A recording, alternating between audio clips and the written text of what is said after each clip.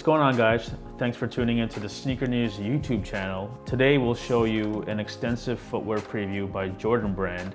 They invited us out to the Nike New York headquarters to check out upcoming fall 2018 footwear. And for those of you who don't know, fall is July, August, and September. So this isn't everything that's going to drop in those 3 months, but this is pretty much a majority. Of course, there's some special editions and quick strikes, and they definitely have stuff hidden up their sleeves, but for the most part, these are what you'll see hitting stores in the next 3 months. Before we begin, we'd like to ask you a quick favor and hit that subscribe button. On our YouTube channel, we're gonna have other footwear previews, event recaps, of course our unboxings, and other special features, so you definitely don't wanna miss out. And if you subscribe, you'll be notified first whenever we upload new videos. Let's go into it and we'll show you shoe by shoe what's dropping this fall 2018 season. All right, so first up is the Air Jordan 3 Retro K54. For those of you who don't know, every year Jordan Brand hosts a basketball tournament in Paris called K54, and they commemorate the event by releasing a special edition retro release. This year it is the Jordan 3. It features a black suede upper with K54 logos on the heel as well as the tongue. And as you can see, there's a very colorful pattern on the heel as well as the outsole. All right, next up is a brand new sneaker called the Jordan Legacy 312. It's actually a hybrid of 3 different shoes: the Air Jordan 1, the Air Jordan 3, and the Nike Air Alpha Force Low. So you can definitely see elements of the 1 and the 3 and that basketball shoe on the eyelets and on the strap. And you've already seen Don C preview some colorways, but we're here to show you 3 never before seen colorways. They're all inspired by Nike classics of the early 1990s. You have one that's inspired by the Air Command Force, worn by Billy Hoyle in White Men Can't Jump. Then you have this brown medicine ball colorway from the Air Trainer 3. It's a shoe that Bo Jackson wore. And finally, you have this hot lava colorway from Andre Agassi's Nike Air Tech Challenge 2.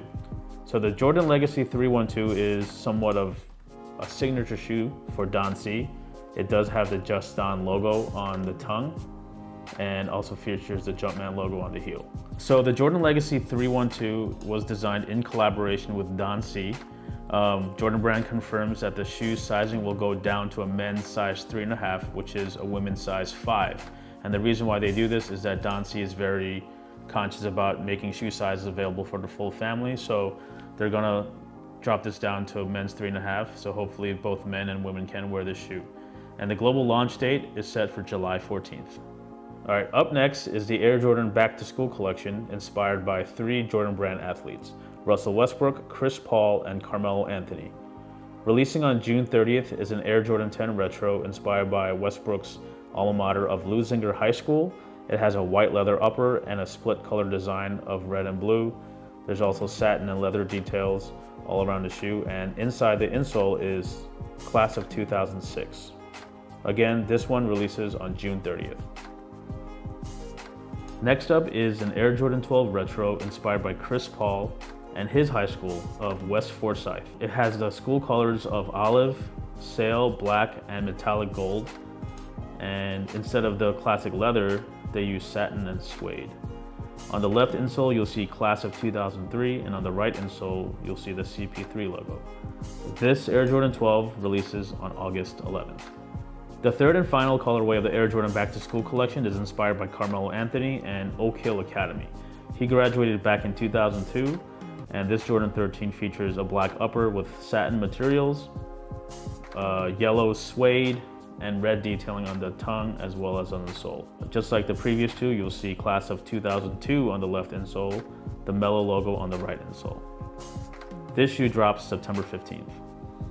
So this September, Jordan Brand will release yet another set of Air Jordan 1s, and each of these 3 colorways will be available only at select regions. You have an olive colorway, a guava ice, which is like a light pink, and vintage coral, which is the bright orange. And now each of these have an oversized logo of Air on the medial side, and on the lateral side, you'll see some basic brand text that you might find on tongue labels and on shoe boxes. So the olive canvas version will be available only in Greater China, as well as the Asia Pacific and Latin America regions. The guava ice will be available only in North America, as well as the Asia Pacific and Latin America regions. And finally, the vintage coral will be only available in Europe, the Middle East, and in Africa. All three released on September 1st. Next up is the Air Jordan 13 Retro He Got Game. Of course, you know that this colorway was featured in that movie He Got Game with Ray Allen and Denzel Washington, directed by Spike Lee.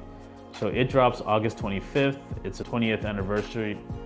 This shoe drops August 25th, and it's somewhat of a 20th anniversary celebration of the shoe. So we expect this one to be really popular. Next up is the Air Jordan International Flight Collection. Now this set of releases is inspired by an international event that Michael Jordan participated in during the offseason. The Air Jordan 3, which drops on July 7th, is inspired by a friendly exhibition match in Los Angeles, and the white, blue, and red colorway is actually inspired by the jerseys that he wore. Now these are special because it features the Michael Jordan signature on the tongue. We've never seen that before on Air Jordan Retro. This drops July 7th. The Air Jordan 5 is also inspired by another exhibition game, but this one was in Barcelona, Spain. The white, blue, and red colorway is inspired by the jerseys that he wore for that game, and inside the inner lining takes inspiration from Barcelona street art. This Air Jordan 5 drops on August 4th. The third and final release of the Air Jordan International Flight Collection is this Air Jordan 12. In 1996, Michael Jordan went to Tokyo to host a basketball clinic. So this release sort of pays homage to that trip. It features cherry blossom details. It says Air Jordan in Japanese lettering. And of course, you know, the Air Jordan 12 itself was inspired by the rising sun and the Japanese flag. This release drops on September 8th. Next up is a continuation of the collaboration between Levi's and Jordan Brand. Just like the first drop, the Air Jordan 4 features full denim uppers, one in white and one in black. Both also feature gum soles, leather tongue labels, and leather hang tags. Also, there will be matching reversible jackets that feature the white denim as well as the black denim. Both of those release on June 30th.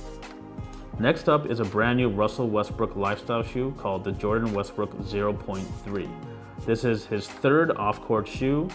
It's inspired by Southern California roots and his effortless street style.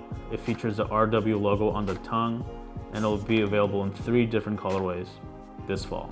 Another Westbrook shoe is actually a low top of his current signature shoe, the Jordan Why Not 0.1. Releasing this July, the Jordan Why Not 0.1 will be available in an all black, a gray speckle, and a third UCLA inspired colorway. Next up is an Air Jordan 1 Retro High made exclusively for women. As you can see, it features a flat black leather upper, but it's paired with a very luxurious premium snakeskin type material. This isn't an OG pair, so it will not feature Nike Air on the tongue. Expect this release sometime this fall. Continuing the whole reptile theme is an Air Jordan 13 Retro in white and a light gray. It features a white leather upper with a reptile croc print that goes alongside the heel down to the mud guard. Just like the Air Jordan 1, these will drop sometime this fall. Alright, so that was the Jordan Fall 2018 preview. Thanks for watching. Why don't you tell us what your favorite shoe is from this entire preview? And of course, before you leave, we'd like to ask you to quickly hit that subscribe button if you haven't yet.